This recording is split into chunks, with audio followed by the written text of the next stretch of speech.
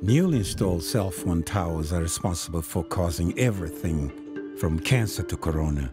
This claim has recently emerged on Facebook, but it is false. And here is why.